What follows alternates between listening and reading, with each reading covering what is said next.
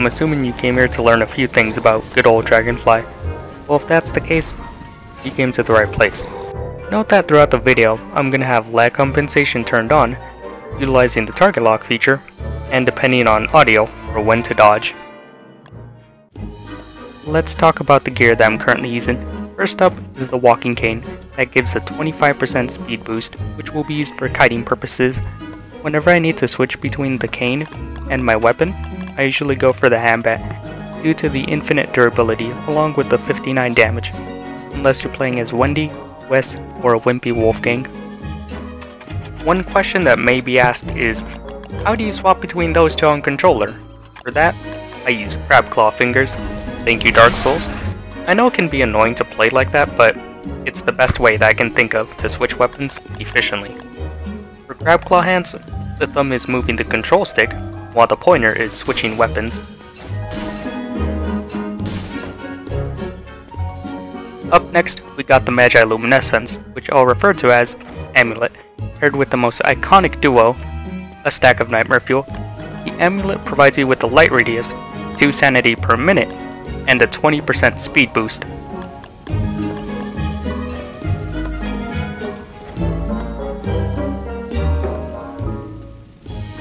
And to those who are wondering, no, I'm not going to talk about food because I assume you carry that, unless it heals.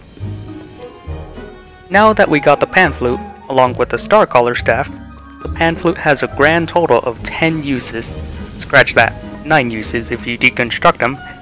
The best time to use the flute is for when the Dragonfly enrages. The star collar staff isn't required, but it's certainly helpful for almost any situation so you don't have to be blind during the night, or have your target lock cancelled due to lightning. You may notice the entire arena being covered with cobblestone, along with the lava pools being surrounded. The cobblestone is insanely helpful due to the 30% speed boost. As for the lava pools, I surrounded them with walls so I can wander around the arena freely, without having to worry about lava. Finally, we can move on to the battle. To start the fight, you can lure her till she flies away, and be ready to hit her once, then dodge.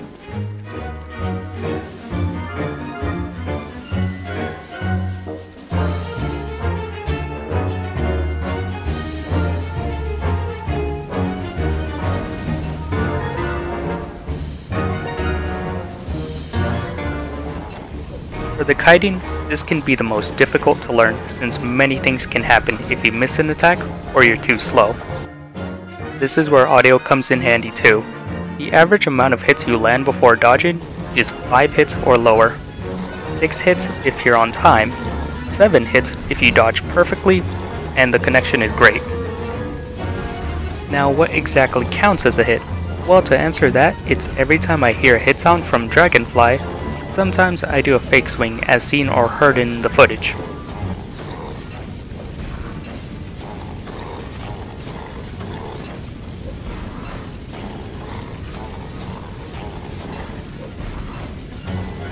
Don't worry too much if you can't get the hang of it yet. It takes time. Once you see Dragonfly spawning in lava, there are so many things you can do within that time. You can heal up, refuel the amulet since it runs out after 8 minutes, or catch up to her for a few hits. Let's say you're confident in attacking.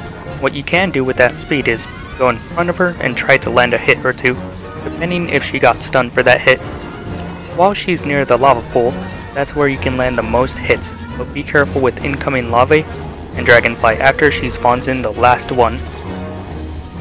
If you're clever enough to remember how much lava she spawns in, then you can dodge her last hit after she spawns in the last one. But if you lost track, then get ready for this dodging method. While she's flying straight towards you, you can sidestep in a diagonal direction like this.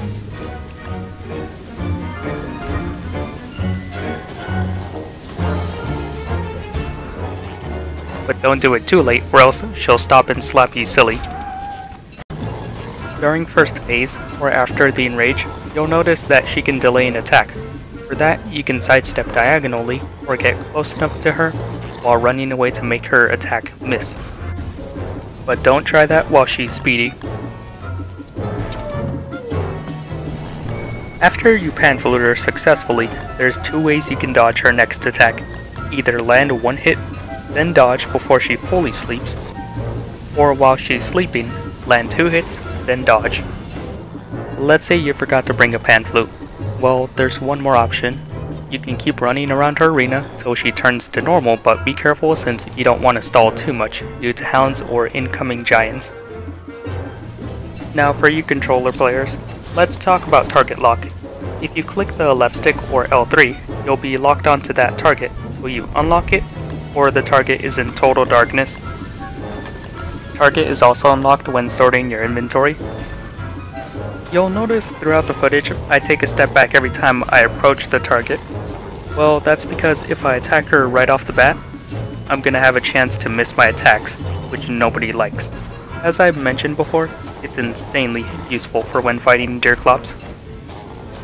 Now, if you followed all that, congratulations, now show her who's boss.